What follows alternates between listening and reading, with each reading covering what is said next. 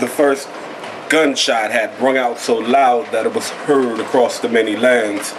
Upon the horizon I stood with elders, knowing then that the time of change was soon at hand.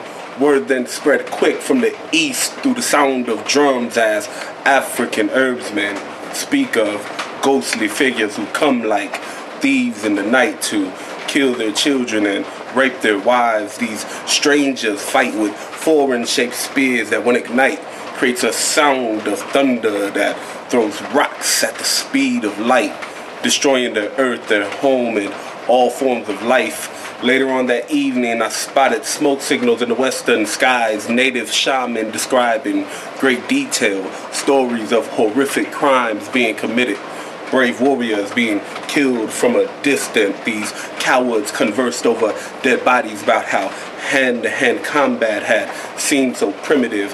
How do you civilize a nation that existed long before your time had permitted it?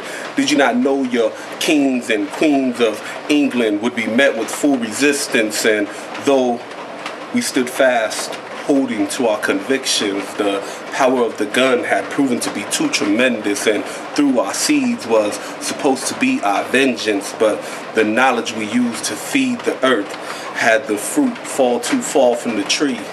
So go ahead and let your books tell tall tales of great victories and how the end should truly justify the means, but will it tell of pregnant mothers having their unborn babies cut from their stomachs? Meanwhile, good Christians gather up the fetus to throw them away like rubbish, and yet you say none of this should matter no more. But yet, at this very moment, the people of my village are at the edge of their island in amazement of these vessels now docking upon our shores.